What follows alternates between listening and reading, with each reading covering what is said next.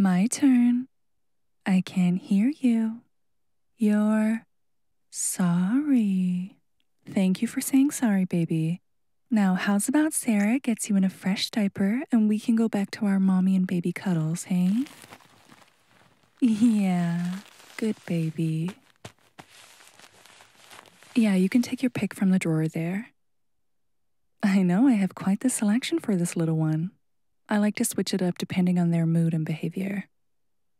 For example, because they just got a spanking and have been very naughty, I like to add to the humiliation by making them extra little to remind baby who's in control.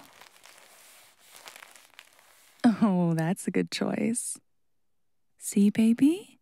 Sarah's gonna put you in this little baby patent diaper.